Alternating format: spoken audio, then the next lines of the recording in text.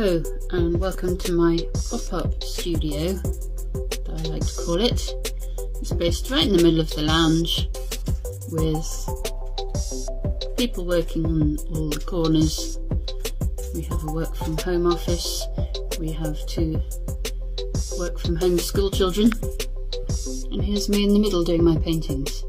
Anyway, this is acrylic on board. I had a frame on it already because it's an old picture that I painted over, and it's my food related painting.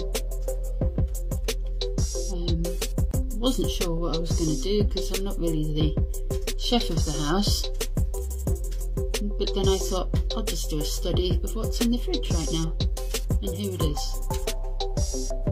Cool.